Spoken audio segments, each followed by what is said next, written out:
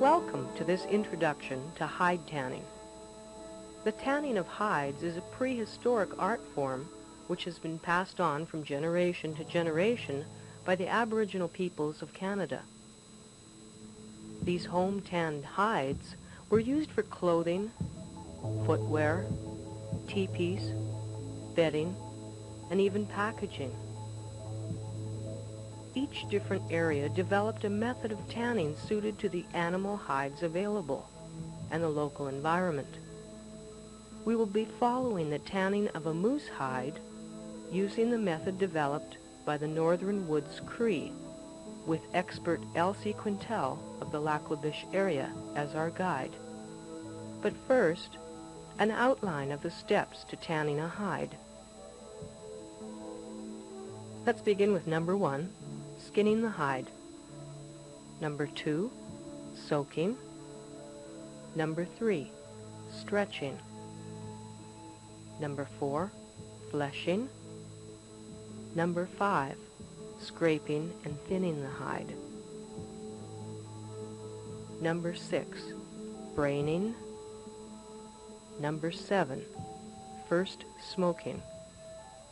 Number 8, second soaking. Number 9, softening the hide on the ring. Number 10, wringing out the hide. Number 11, drying. Number 12, softening and fluffing the hide. Number 13, the final smoking. Let's begin. Number 1, skinning the hide. Once the moose hide has been carefully skinned out, a thin layer of meat is left on the hide. This ensures the hide has not been cut and makes the fleshing easier. A hide that cannot be fleshed immediately can be kept for later by freezing it. Number 2, soaking the hide. The hide has been laid out, flesh side up, in a depression in the ground.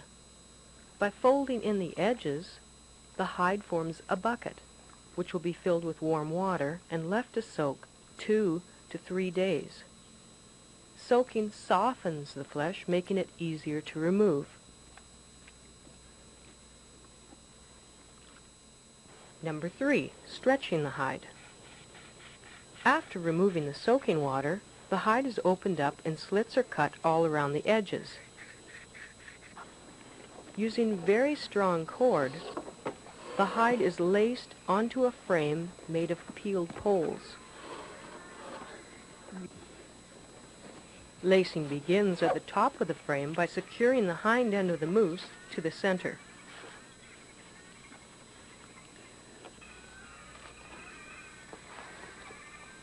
The hide is then laced across the top, making sure that the legs are secured around the corners of the frame.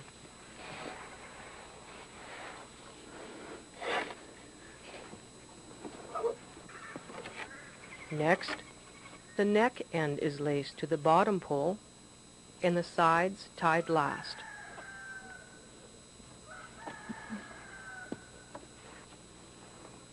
It is most important that the hide is stretched tightly so no ripples are present. To complete the stretching, a pole is slid over the frame and under the hide to further tighten the hide for fleshing.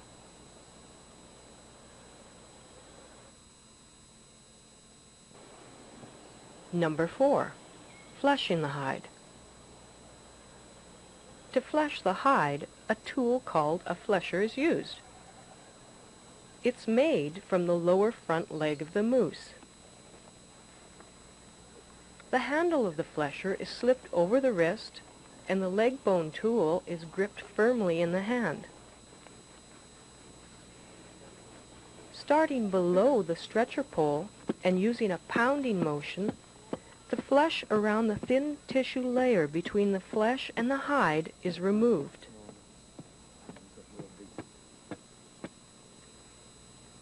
A properly fleshed hide appears creamy white, and the vein tracks are clearly visible.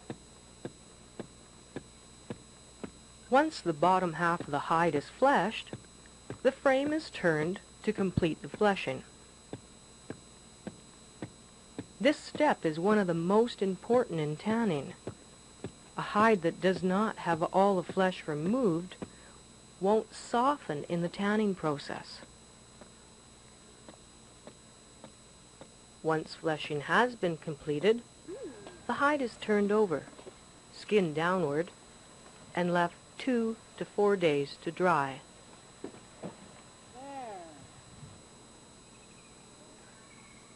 Step number 5, scraping and thinning the hide.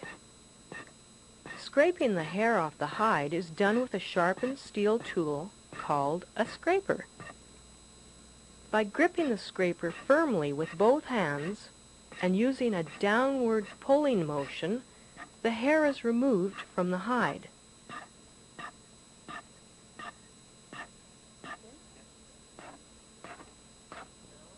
Once the hair has been removed, the hide needs to be thinned to 1 thickness. Water can be rubbed onto the hide to soften it for scraping. The neck and hip areas are very thick. Care should be taken with this step so as not to tear the hide. A correctly thinned hide is creamy white with no dark patches.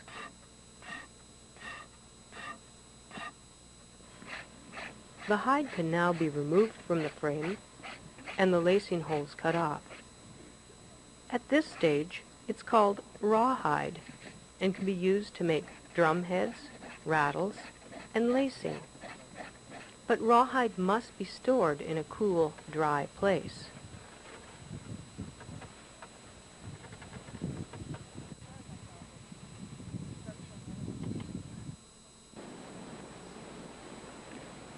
Step number 6, braining the hide.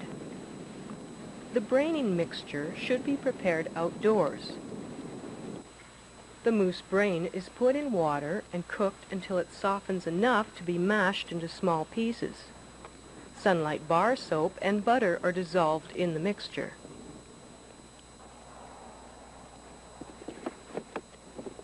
Once the mixture is cooled, it is rubbed into the hair side of the moose hide. The hide is then carefully folded to enclose the brain mixture, and then set under heavy rocks out of the weather. Get some rocks here. After 2 nights, the brained hide is opened up and laid out in the sun to dry. Step number 7, the first smoking. For the first smoking, the hide is tied with the brain side in to a teepee frame made of small poles. The hides are covered with plastic to keep the smoke in and to keep the rain out. The smoking fire that's made in the teepee uses damp punk or rotten spruce. The smoking fire should be watched carefully so it does not flame up and burn the hides. To ensure the brain mixture is absorbed, the hides are smoked 2 days, then turned end for end, smoked 1 more day, and taken down. Step number 8, soaking the hide. The smoked hide is placed in a large tub of warm water and weighted down with rocks. Fabric softener can be added to the soaking water. For 2 to 3 days, the hide should be soaked and turned occasionally. To check the hide, it is rubbed between the hands, and when it starts to get soft and fluffy, it is ready to go to the wring. Step number 9, softening the hide on the wring. To soften the hide, it is pulled back and forth through a steel ring. This ring is taken from a wooden barrel and tied to a tree. The hide must be kept clean and wet at this stage. Both sides of the entire hide must be worked on the ring until the hide is soft and fluffy.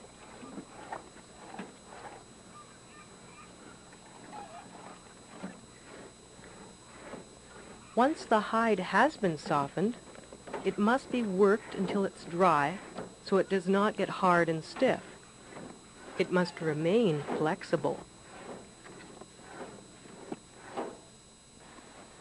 Step number 10, wringing the hide. The wringing pole is a smooth, peeled pole secured at each end to a tree stump, about waist height. The hide is wrapped and folded around the pole and twisted to leave an opening at the top.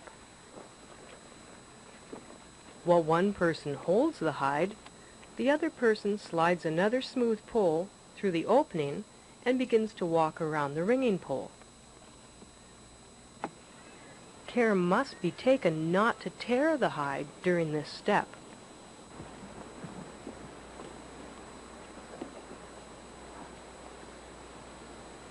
After wringing, the hide is unfolded and stretched back into shape.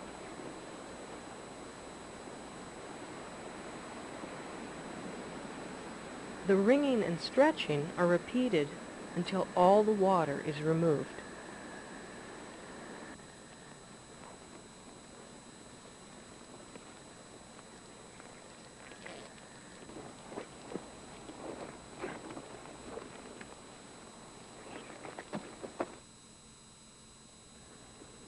Step number 11, drying the hide. To help dry the hide, it can be waved over a small open fire.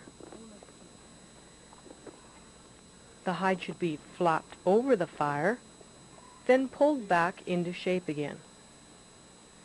This is repeated several times until the hide is almost dry.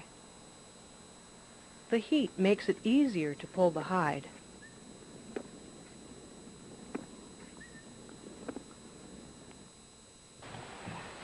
Step number 12, softening and fluffing the hide. When the hide is almost dry, holes are cut around the edges and it's stretched up on a frame again.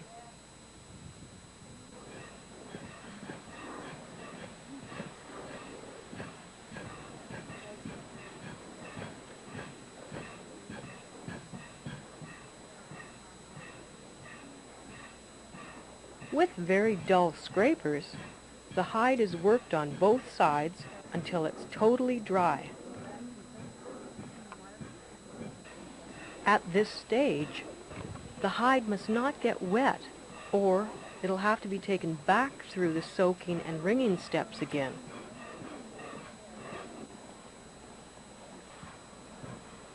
To complete the softening process and to clean the hide, it's sprinkled with flour and scraped with a dull scraper to remove all the loose fluff.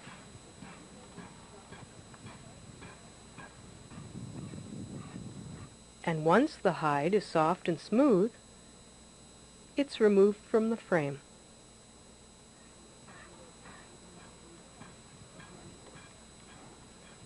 In this stage, it's called brain tan hide and can be used to make various articles of clothing.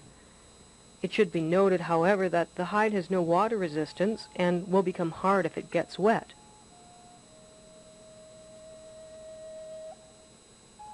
The final step, number 13, the final smoking. The final smoking makes the hide water resistant and gives it that characteristic rich brown color and smell of smoke.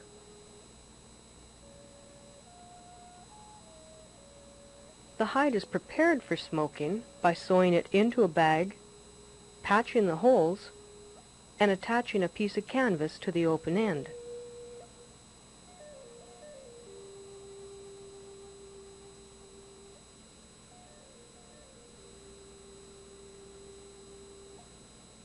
It's hung over a smoking pot of damp punk spruce. This smoking must be carefully watched so the desired color is reached and the hide is not burnt. The flesh side is smoked the darker brown and then turned to give a light smoking to the hair side. Once complete, the hide is opened and hung out into the open air.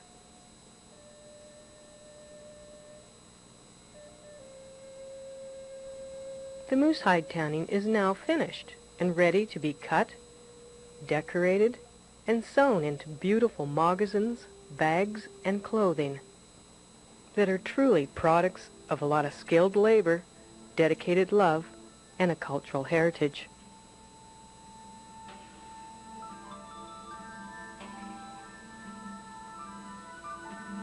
This has been an introduction to hide tanning, just to give you an idea of what work goes into the process. Now, why not give it a try?